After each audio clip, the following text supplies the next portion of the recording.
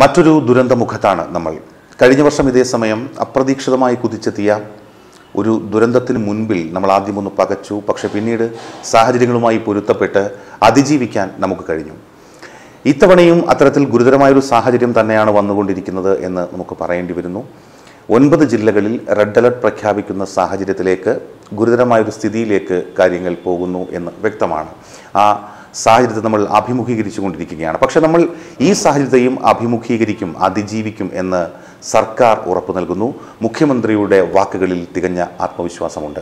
മുഖ്യമന്ത്രി ഇന്ന് നടത്തിയ വാർത്താ സമ്മേളനത്തിൽ പറഞ്ഞ ഒരു കാര്യം, കഴിഞ്ഞ തവണത്തെ പ്രളയകാല ദൃശ്യങ്ങൾ ചാനലുകളിൽ സംപ്രേഷണം ചെയ്തുകൊണ്ട് ജനങ്ങളെ പരിഭ്രാന്തരാക്കുന്ന ഒരു പ്രവണത കാണുന്നു, അത് ചെയ്യരുത് എന്നാണ്.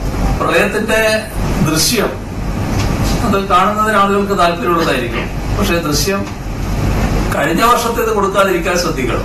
ഈ വർഷത്തെ തന്നെ ഉള്ളത് കൊടുക്കുന്നതാണ് നല്ലത്. ചിലത് അങ്ങനെ കൊടുത്തതായിട്ട് കാണുന്നത്, അത് ഒഴിവാക്കുന്നതാണ് നല്ലത്. കഴിഞ്ഞ തവണ തന്നെ ഒരു ദുരന്തമുഖത്ത് മാധ്യമങ്ങളുടെ പങ്ക് എത്രമാത്രം നിർണായകമാണെന്ന് കേരളത്തിലെ മാധ്യമങ്ങൾ തെളിയിച്ചു കഴിഞ്ഞു. 24 മണിക്കൂറും പ്രവർത്തിക്കുന്ന ഹെൽപ്പ് ഡെസ്കുകളായി കേരളത്തിലെ മാധ്യമങ്ങൾ, പ്രത്യേകിച്ചും ദൃശ്യമാധ്യമങ്ങൾ മാറുന്ന ഒരു കാഴ്ച നമ്മൾ കണ്ടു. ഇക്കുറിയും അത്തരത്തിൽ തന്നെയുള്ള ശ്രമങ്ങൾ മാധ്യമങ്ങളുടെ ഭാഗത്തു നിന്നുണ്ടാകുന്നുണ്ട്.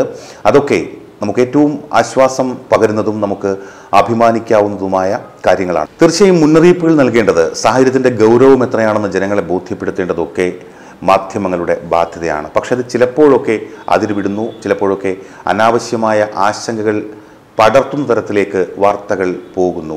അതാണ് പ്രശ്നം. ഒരുപക്ഷെ അതായിരിക്കാം മുഖ്യമന്ത്രി ചൂണ്ടിക്കാട്ടിയതും.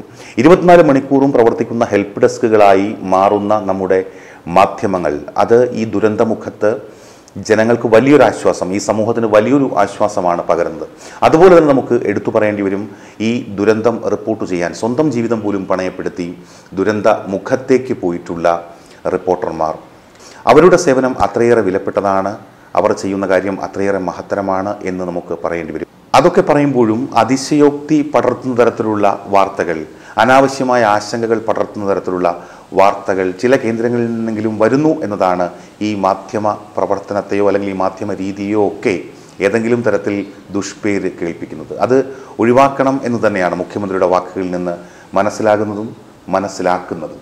ഈ സാഹചര്യങ്ങളെയൊക്കെ അതിജീവിക്കാൻ ജനങ്ങൾക്കൊപ്പം നിൽക്കുന്നതാകണം പ്രളയകാല മാധ്യമ പ്രവർത്തനം. സോഷ്യൽ മീഡിയയിലൂടെയും വ്യാപകമായി തെറ്റായ വാർത്തകൾ, ആശങ്കപ്പെടുത്തുന്ന വാർത്തകളൊക്കെ പ്രവഹിച്ചുകൊണ്ടേയിരിക്കുകയാണ്. ഈ പ്രതിസന്ധി ഘട്ടത്തിൽ എല്ലാ ഭിന്നതകളെയും മറന്ന് ഒരുമിച്ച് നിന്ന് വേണം നമുക്ക് ഇങ്ങനെയൊരു സാഹചര്യത്തെ നേരിടേണ്ടത്. പക്ഷെ കാര്യങ്ങൾ അങ്ങനെ ആകുന്നില്ല എന്നാണ് മുഖ്യമന്ത്രിയുടെ വാക്കുകളിൽ നിന്ന് വായിച്ചെടുക്കേണ്ടത്, മുഖ്യമന്ത്രിയുടെ വാക്കുകളിൽ പ്രതിഫലിക്കുന്നത്. ഇത്തരം കാര്യത്തിൽ വല്ലാത്ത ആശങ്ക നാം വെച്ച് പുലർത്തേണ്ടതില്ല. എന്നാൽ മതിയായ ജാഗ്രത നമുക്കുണ്ടാവുകയും വേണം.